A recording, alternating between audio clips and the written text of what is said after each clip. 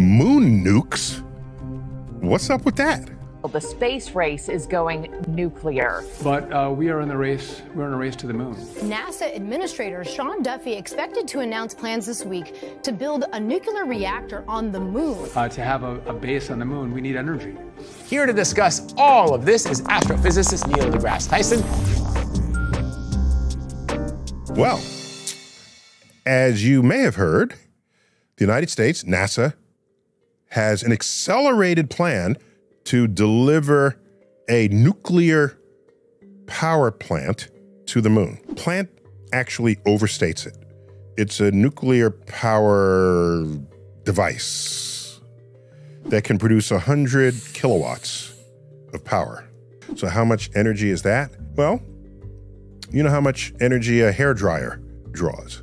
Typical hairdryer might draw 1,000 watts. If you delivered hairdryers to the moon, how many hairdryers could it sustain?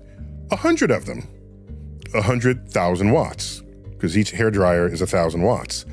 So obviously that's not what NASA is planning. I just want to give you a sense of how much power that represents. It's not a major power plant. It is an energy source that would be sufficient to sustain a small colony, a small settlement.